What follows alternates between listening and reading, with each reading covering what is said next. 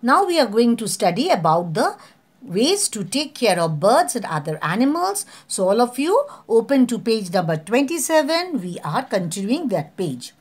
You should take care of birds as you take care of other animals that live around your home. So birds are a part of our environment, so we should take care of them as we take of other animals. Place a bowl of water, which is called the bird bath, outside for the birds to drink during summer. Birds can also bathe in the water and keep themselves cool.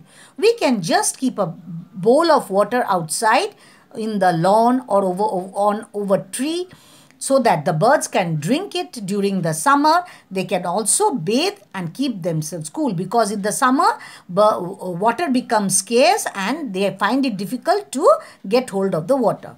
You can also set up bird feeders containing of seeds and nuts for the birds. We can also keep a container or a vessel where we can keep some seeds and nuts for the birds in the open for the birds to eat. That is called bird feeders.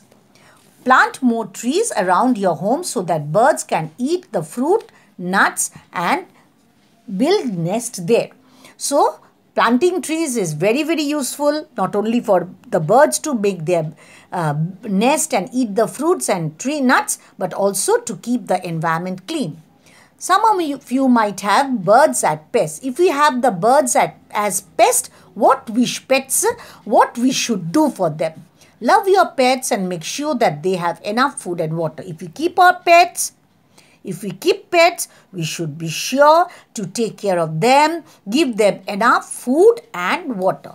Clean their perching area or cages regularly. The place where the birds and the animals live, those are called the perching area. So those places are to be cleaned regularly, otherwise they will get infected and fall sick.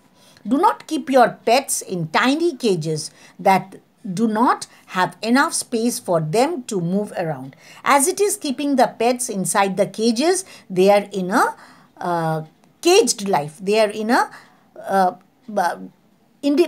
unindependent life. That is, they are as if in the prison. So we should give them space inside that cage so that they can move around and have some free environment in them. Take your pets to a veterinary doctor, a doctor who takes care of pets and domestic animals if they are sick. So doctors are of different types. The veterinary doctors are the doctors who take care of our domestic animals, pets, cows, dogs, cats, even the birds, various types of birds. So if any of our pets are sick, we should take to them, give them medicines in regular interval so that they recover after they fall sick. If we follow all these steps, all these 4 steps, if we follow, our pets or our birds will remain healthy and happy, and we will also be happy along with them.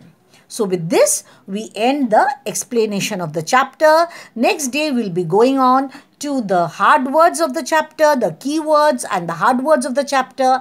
And then along with it, we will start off with our short questions, long questions and so on.